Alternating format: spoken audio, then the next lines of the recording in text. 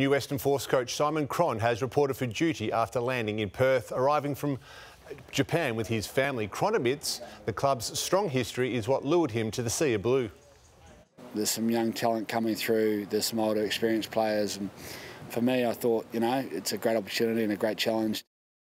The Wallabies are on the Gold Coast ahead of their Saturday's clash with South Africa in Adelaide. Bernard Foley back for his first test in 3 years.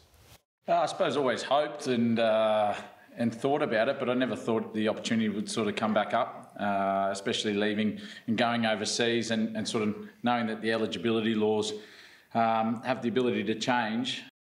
Foley hasn't added to his 71 tests since the 2019 World Cup.